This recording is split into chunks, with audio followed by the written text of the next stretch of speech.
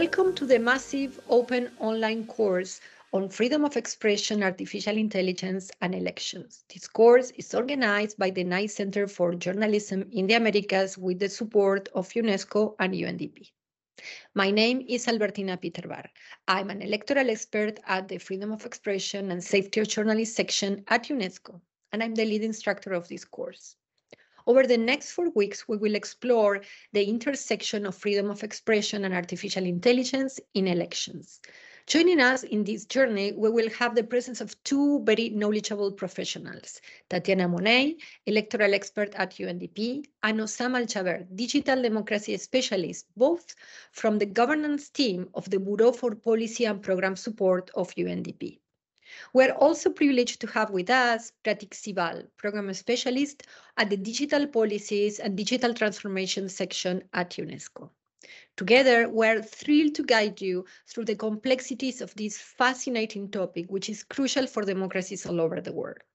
Get ready for an exciting adventure. During these 4 weeks, we will analyze intersectional standards for freedom of expression, access to information, and elections. We will identify both the benefits and risks of AI for information integrity in electoral contexts. We'll explore the current international and national frameworks and addressing AI-related challenges in elections. We'll also identify AI-driven monitoring systems, fact-checking techniques, media literacy programs, and the ethical approach for artificial intelligence. We'll see how important it is to work effectively with different actors, including government officials, civil society organizations, electoral management bodies, women's groups, journalists, media representatives, and of course, the private sector.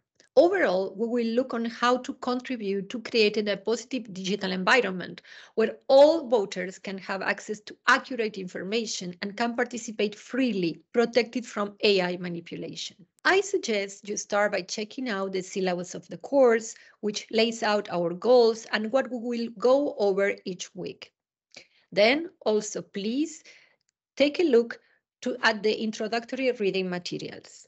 Make sure to introduce yourself to your fellow classmates in the student lounge. And if you have any questions for me, please put a post in the instructor forum. Welcome again. Thank you for being there, and let's start the book.